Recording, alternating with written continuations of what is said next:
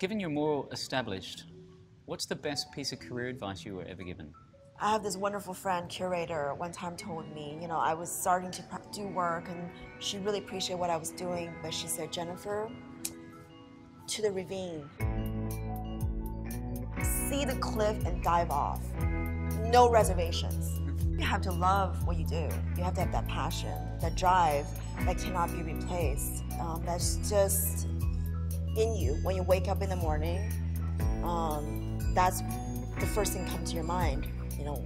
What you went to bed with, it's right there in the forefront, and you have to really want it. I think that's the most important thing. Everything else is easy. If you don't love what you do, with these grueling hours and really intense pressure a lot of times, and crazy travel schedules, it's not sustainable.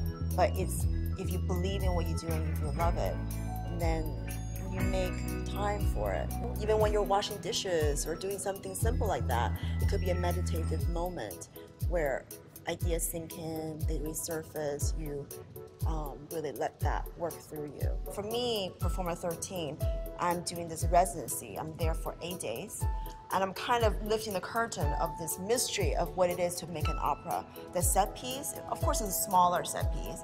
I'm making it in front of the audience from finish to end. We're doing rehearsals. We've done 4 or 5 different rehearsals leading up to the final.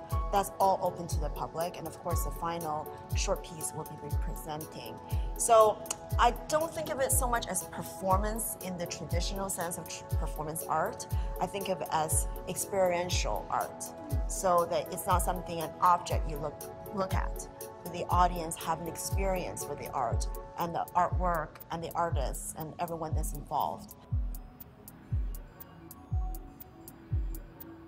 I really believe that art is not an object on the wall. Art is something that happens inside of human being when you experience that work. Whether it's an object, it's experience, it's an opera you hear, or a performance you see, a dance you see. It has to happen inside of you. And if you don't allow experiments or even mistakes to happen, then you don't have that transcendent experience. So I think what they do is really invaluable for the city.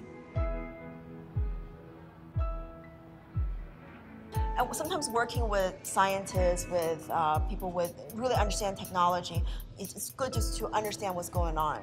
They're very passionate about what they're doing, but something in their methodology and the way of thinking conceptually is very beautiful and in sync with art. And these are things I try to be like, oh, well, I'm trying to do this very similarly. Why don't we team up and create something else?